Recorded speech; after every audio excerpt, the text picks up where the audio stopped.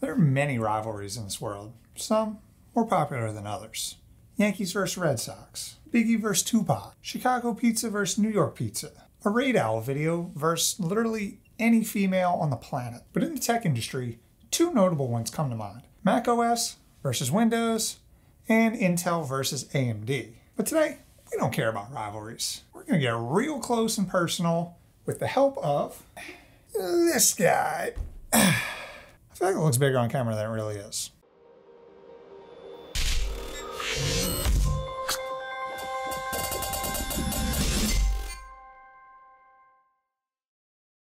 This is the Metallicgear Neo Qube, and quite frankly, it's the reason why this video even exists. I'm gonna try to get straight to the point.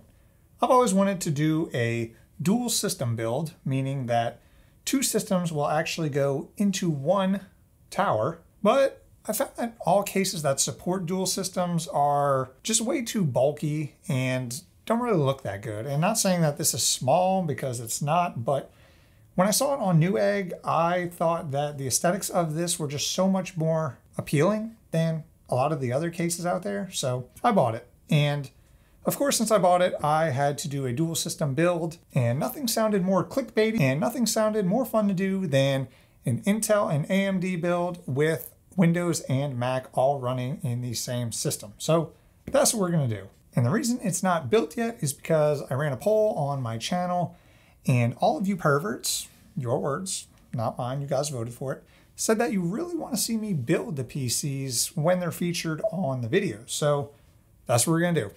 You're gonna see me put this together and run it for the first time. So let's hope this goes well. All right, I'm gonna put this on the ground now because it's taking up a lot of space, and we're gonna go through the parts.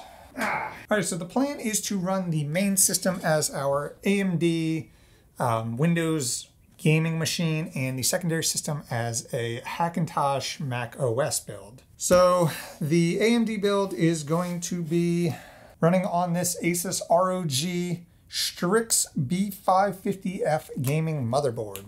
I've already put in the Ryzen processor as well as the RAM and NVMe drive because I didn't want them laying around, and I'm reusing parts from previous builds because I don't know if you noticed, but I'm not a super popular YouTube channel, and I do have to pay for all these parts myself. So yeah, I'm reusing parts. So with this build, we are going with a Ryzen 7 5700G. Now, I've used those in a couple of videos before, so you've probably seen that if you're subscribed to my channel, but if you're new, I will link one of those up in the corner, but that's what we're going with for the Windows machine. We are going with 2 sticks of 16 gigabytes apiece of Ballistics Crucial RAM. I believe it's 3600 mega transfers per second, or megahertz, whatever. And for storage, we are going with a 512 gigabyte NVMe drive, which is PCI Gen 3. And this wouldn't be a gaming machine without a graphics card. So here we have an ASUS ROG Strix. Is it even ROG? Well, it's Strix, so it's gonna match our motherboard, but this is a RTX 2070 Super. And I paid too much money for this on eBay because getting a graphics card right now sucks. And for our Hackintosh build, that is going to be this tiny little guy right here, which might look a little familiar because it's also reused from my last video where I built a tiny desktop home server. I'll link that up above, but we kind of recycled this build. I'm using a Intel i7-4770. That's 4 cores, 8 threads, and 16 gigabytes of DDR3 1600 mega transfers RAM. So nothing special. We do have a 256 gigabyte NVMe drive in here, but we don't need anything too powerful for our secondary system because I don't really plan to do, too much with it. And of course, we're gonna need to power all of that. So, this thing is heavy. So we have, it's like the biggest freaking part on the table. We have a Fantex Revolt dual system 1000 watt platinum power supply. And that is so we can power both systems at the same time off one PSU. And these look so nice. Look how nice this looks. It's got like brushed metal, ooh, even though nobody's gonna see it. I've really always wanted to do a dual system build, and I've never really had a reason to pull the trigger until now, so that's what we're doing. And I know I can hear all of you guys heading to the comment section to type out, why are you doing this? You could easily just get, a Windows machine and a separate, Mac machine, and it'd just be way more efficient and blah, blah, blah. And I actually have a good counter to that. Shut up. I'm doing this for fun. Let's get to building. Oh boy. See, the reason why I build these before and not during the video is because it just takes up so much time, and I gotta be entertaining and try to be funny and shit. Oh well. Oh, I forgot something. To cool the 5700G, I am reusing the AIO from a previous build. This is a Cooler Master 240 millimeter AIO. I mean, I'll link all these parts down below, but I've used this in another video and figured, this is perfect. So that's what we'll be using to cool it. All right, it's party time. So first thing I'll show you is around the back. You'll see this is pretty standard. This is, what you'd expect out of a regular PC. But if you notice over here, there's kind of a cutout. Okay, so apparently my camera stopped recording. Luckily, I didn't really do much. I took the panels off, and now I'm about to install a power supply. So that's the first thing we are doing. We are installing the power supply, which is usually what you want to do first because you'd like to get your cables routed and stuff beforehand, just so that when you put your motherboard in, you don't have to reach around all those tight places to get that pesky 8-pin CPU plugged in. Plus it's easy, it's hard to mess up, so you want to start off with a W, make it feel good. So this comes with a whole bunch of cables because obviously it's a dual system build, so you need enough cables for 2 systems. But what do we need? 24-pin CPU, another CPU, third CPU, and PCIe for the graphics card. That should be all we need, but we'll keep these close. Now we need 3 CPU connectors because our main board actually has an 8-pin and a 4-pin. So my math is correct, that's 12 pins. 1, 2, and for the graphics card, boom. So for the secondary system, I'm gonna hold off because it's just gonna be sitting right here. So it's gonna be really easy to get to. We don't have to worry about weird cable management or anything. So we're gonna hold off on that for now and install the motherboard. So let's flip this guy around. Actually, let's run this. I believe we're gonna need both of these run up to the top. Yum. All right, now we can put in the motherboard. So it already includes the standoffs, all the standoffs that we should need. Looks like it's properly in place for your regular ATX motherboard. And this motherboard has the built-in backplate, which I think all motherboards should be doing in 2021. And now, screw it in. How do I keep losing the screws? Ow. All right, found screws. Easy as pie.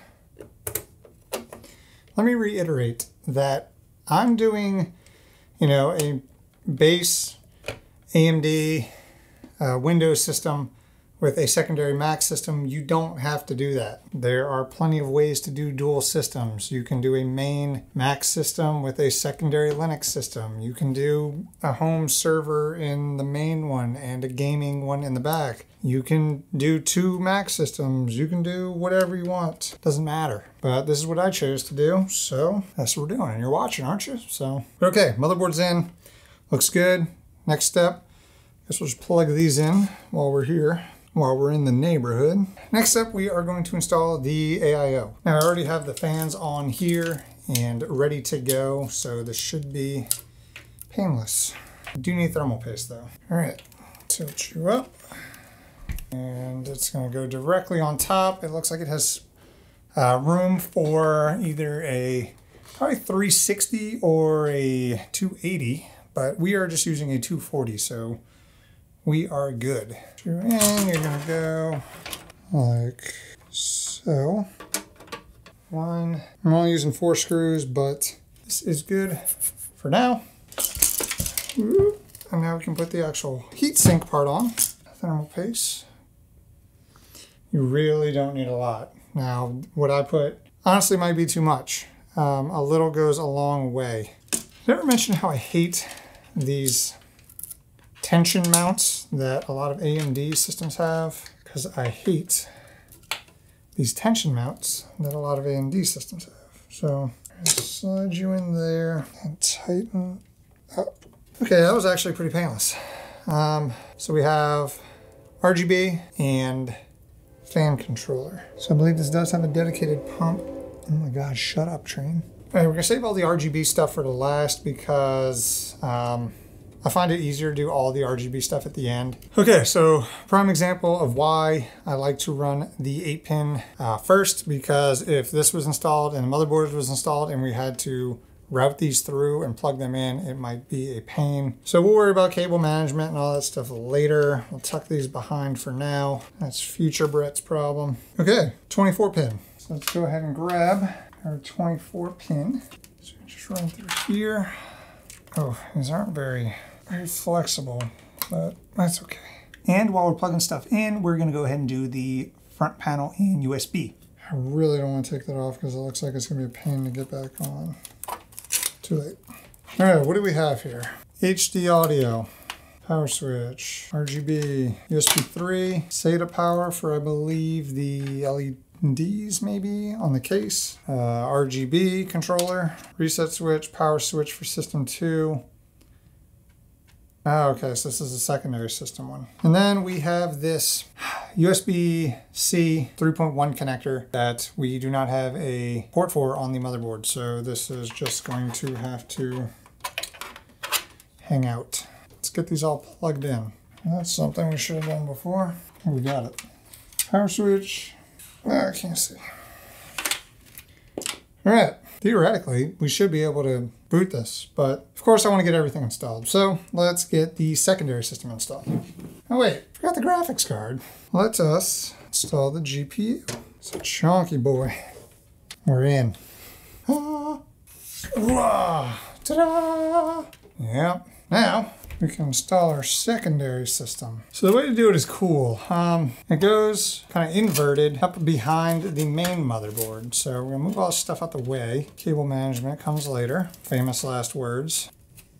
All right, that is kind of cool. So we do actually have more room for an even taller cooler. So right now I have the Noctua L9i, which is an extremely low profile cooler. But it looks like you can fit something even bigger back here, which is surprising. So one thing to note that we won't be utilizing today, but you can actually fit a dual slot half height PCI device in this secondary system if you want to.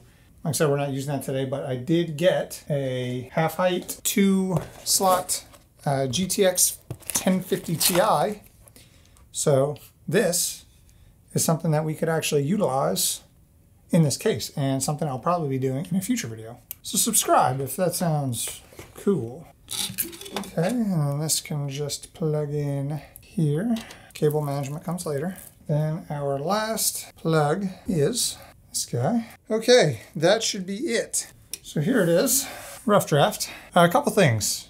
You'll notice I have no case fans, and that's because they were supposed to come in today, but they were delayed. I think they're coming in tomorrow. So we're gonna put those in, but right now I just want to test, just make sure everything's connected and boots. I did already install my Hackintosh setup on the secondary system. I'm not really gonna cover that because I have a video dedicated to that. I will link that above if you wanna know how to do it. It's different for whatever system you're running, depending on what hardware you have. But so you can just follow that guide or pick another guide. There's a lot of information out there about it. All right, let's plug you in. Let's try the Hackintosh first because that actually has an operating system installed already. Let's plug a mouse and keyboard in, and theoretically, when I click the reset button, it should turn on our secondary system and the fan should be spinning back here. Okay, in 3, 2, I don't know which one the reset switch is. 1, okay. Okay, that turned on, but the primary system did not. And are we booting? All right, okay, here we are in macOS running on my Hackintosh.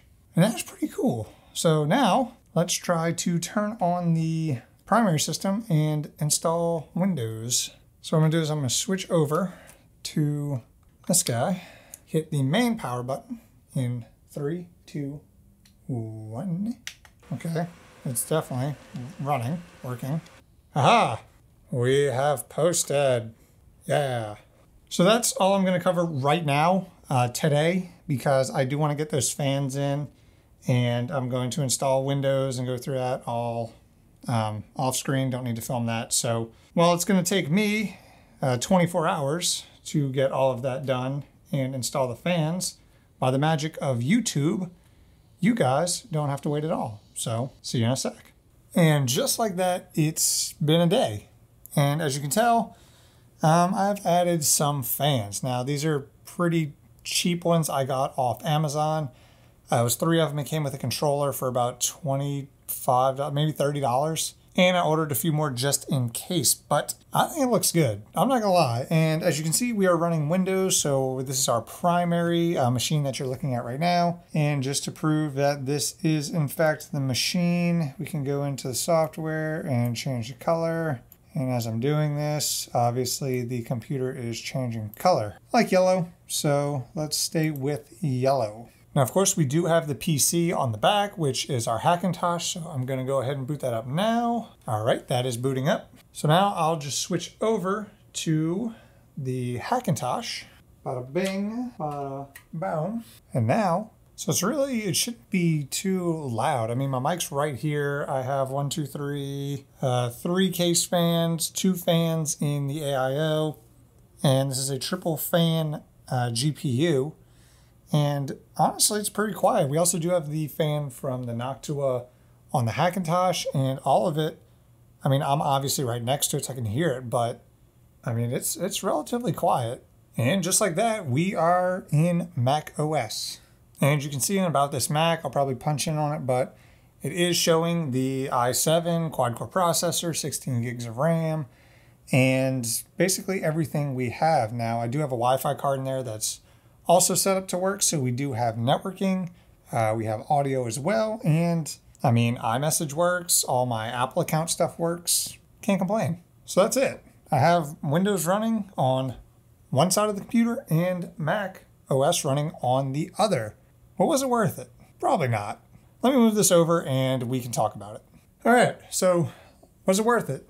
No. I mean, for me personally, to make a YouTube video and to do something cool because I'm a huge nerd, yes, but am I recommending you to do something like this? Absolutely not. I mean, if you want a gaming Windows machine and a Mac machine, just do them separately. I mean, it's so much easier to do it that way. The only benefit here is that you're saving a little bit of desk space and you're only using one power supply, but the power supply you have to use, the dual system one, is way more expensive than just buying 2 separate ones. And like I've shown many times on this channel, you can build tiny desktop systems with great performance. So you're not really gaining much other than it's cool. I mean, and it is. But that doesn't mean I'm done with this and that I think it was all a waste. There are some scenarios where a single tower with 2 systems in it can be beneficial. Traditionally, you see this a lot with streaming setups where your main system is playing the games and you have a secondary system with a capture card or something whose sole purpose is just to encode everything and stream it so that you're not handling both gaming and streaming on one CPU. I can see this thing being a really good use case for that, but there's a lot of options out there, and that's what I want to ask of you guys. Please comment down below of what you would do with this system, because you know, I did this because it sounded like a good thumbnail title and something to do that sounded cool. But I know you guys are a lot more creative than me and you can come up with a lot better use cases for a dual system like that. So let me know what you guys think. So overall, I'm happy with it. I mean, the case was really easy to build in. It looks really good. I got to check that off the techie nerd bucket list of doing the dual system setup build. And now I'm going to lie awake at night wondering what my next build in that case should be. So please help me out in the comments. But that's it. If you want benchmarks, I mean, this is a Ryzen 5700G. I have 2 other videos on that. The other one's a Hackintosh. I have a video on that. It's just running an i7 4770. And if you want benchmarks on that, go back to the early 2010s when this launched. And if you want to know how the case performs with airflow and temperatures, I did some simple benchmarks and everything ran perfectly fine. If you want some more advanced stuff, go watch channels like Hardware Canucks or Gamers Nexus. They do a lot of in-depth stuff with case reviews, and that's just not my jam. So that's it. I hope you enjoyed it. If you did, drop a like down below. If you like content like this, be sure to subscribe. Comment below on anything else you'd be interested in seeing. Thank you for watching, and I will see you in the next one.